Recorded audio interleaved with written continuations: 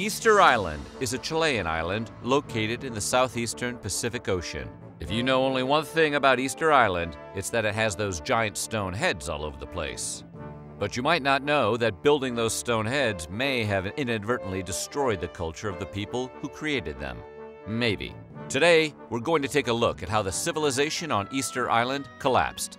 But before we get started, be sure to subscribe to the Weird History channel and let us know in the comments below what other lost cultures you would like to hear about. Okay, prepare to get heady about Easter Island.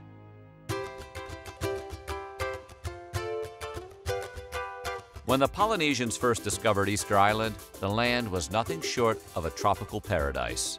Covered by a vast palm forest, the tiny island was inhabited by roughly 30 different species of birds.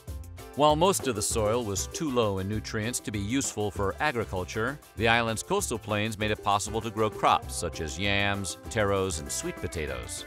Over time, these people, known as the Rapa Nui, would grow into a complex society, and for reasons that remain unknown to this very day, that complex society would embark on one of the most unique building projects in the history of the world: the construction of the large stone sculptures known as moai. The first Europeans visited the island under the direction of a Dutch explorer named Jacob Roggeveen. It was then that the name Easter Island was adopted, as he first happened upon the mysterious island on Easter Sunday, April 5, 1722. Roggeveen reported seeing about 2,000 to 3,000 inhabitants at the time of his visit, but by the mid-19th century, the population of the island had nearly gone extinct.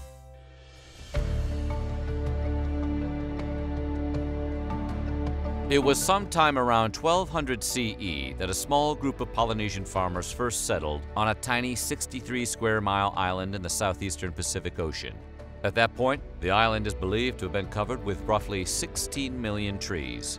According to one theory, these farmers practiced slash-and-burn agriculture, and as their population grew, they had to burn down more and more trees in the palm forest to make room for crops. Before too long, there were too many inhabitants and too few trees. This theory suggests a man-made ecological disaster that some believe is one of the clearest known examples of a society unintentionally destroying itself by overexploiting its natural resources.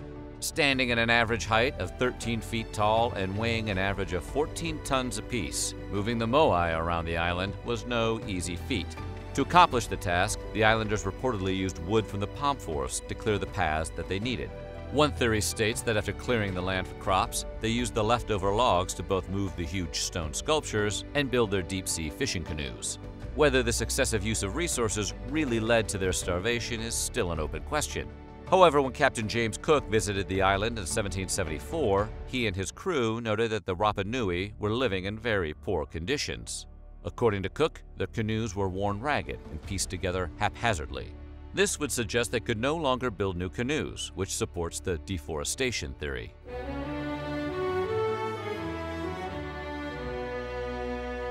While the slash-and-burn agriculture theory has many supporters, not everyone agrees that it holds up to scrutiny.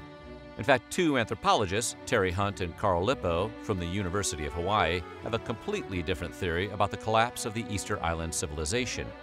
In their book, The Statues That Walked, they argue that despite the popularity of the agriculture theory, fossil hunters and paleobotanists haven't found any concrete evidence of slash-and-burn farming actually being used on Easter Island. While the anthropologists do acknowledge that the trees across the island seem to have died in large numbers, they believe the cause was actually an infestation of rats. The rodents likely arrived on the island by stowing away with the Polynesians. Once there, they multiplied voraciously and decimated the environment, including the trees. Regardless of what the cause may have been, the effect of the rapid loss of trees on the island was clear, and it wasn't good. The topsoil began to slowly wash away each time it rained, and as the land eroded, the Rapa Nui found themselves struggling to find the space they needed to grow enough crops to feed everyone. Compounding the problem was that they were also quickly running out of the wood that they needed to build their canoes. This prevented them from taking drastic action, like relocating to another island when things got worse. While it's unclear if they blame the moai for their problems, the islanders are known to have vandalized them by poking out their eyes, toppling them over, and even decapitating them. For a long time, it was believed that Easter Island had once been inhabited by a large civilization. According to this theory, the combined effects of extreme deforestation, a rapidly expanding population, warfare, and famine eventually caused that civilization to collapse. By the time the Europeans arrived, the population of the island had already dwindled significantly to the few thousand reported by Roggeveen. As a result of this assumption, it was also believed that the inhabitants of Easter Island fought with one another over scarce resources and eventually even resorted to cannibalism to survive. However, according to research published by the Proceedings of the National Academy of Sciences, this did not actually contribute to the civilization's downfall. In February 2020, the Journal of Archaeological Science published a study that proposed the Rapa Nui people were still actively building new moai figures and maintaining existing ones up until at least 1750. If true, this would have the Rapa Nui long outliving any previously held beliefs about when their civilization was eradicated. In fact, the whole thing might be a case of circular reasoning. The statues weren't found in ruins until 1770. And because of the pre-existing mystery surrounding their supposed collapse, the degree to which the Rapa Nui people's cultural heritage was passed on may have been overlooked or even ignored.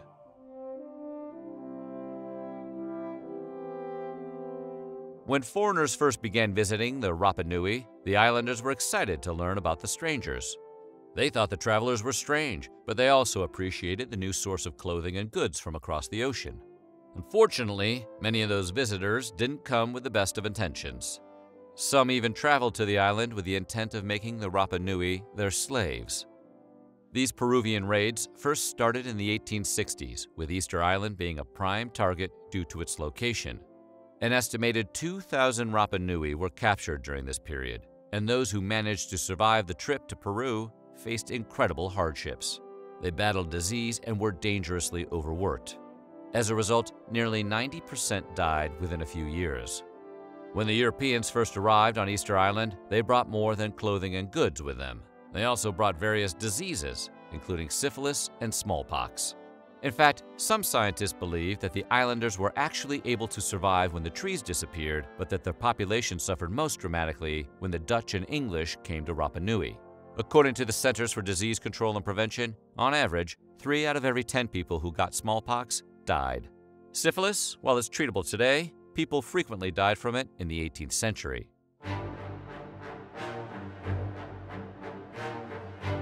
When British explorer Captain James Cook arrived on Easter Island in 1774, he quickly spotted the Rapa Nui carrying lances and spears with sharp, pointed pieces of black, glassy lava attached to the ends.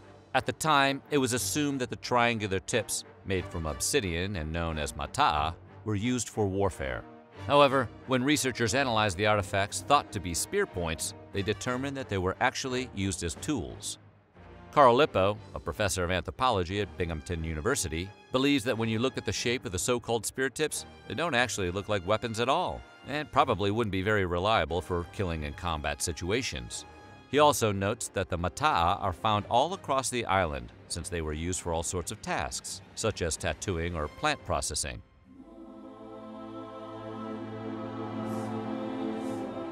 When food starts running out, people get desperate, and they'll try just about anything. Often this desperation can lead to war and conflict, but sometimes people can surprise you. When the Rapa Nui started running out of food, different factions started to form on the island. One group became known as the Birdman cult, and they turned to a new god for help, Make Make. Through their efforts, the cult helped to rebuild the culture and population of Rapa Nui, with crops such as sweet potatoes again beginning to flourish. Not only do scientists not agree on what caused the collapse of the Rapa Nui civilization, not everyone even agrees that there was really a collapse in the first place.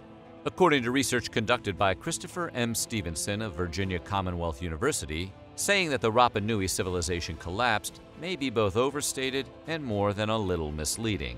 According to Stevenson, after examining whether the prehistoric population of Rapa Nui experienced a significant demographic collapse prior to European contact, he determined that while food production declined, it wasn't disastrous for people.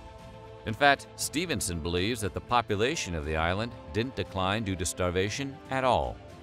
Rather, he believes the disruption was ultimately the result of changing weather patterns. Another thing that modern researchers have been questioning is how big the Rapa Nui population really was to begin with. Archaeologist Carl Lippo and his colleagues, who studied Easter Island for years, don't believe that the 3,000 people that Captain Roggeveen met in 1722 were actually the remaining members of a once great civilization. According to Lippo, when Easter Island was discovered by Europeans, it was inconceivable that such a small group of people could create and move the enormous moai statues. But today, Lippo and other researchers believe it was entirely within the capabilities of a smaller-sized population. Research shows that ancient people did, in fact, possess the special engineering knowledge and techniques that were necessary to construct and relocate the moai without large numbers of people. So what do you think? What caused the island's demise? Let us know in the comments below, and while you're at it, check out some of these other videos from our weird history.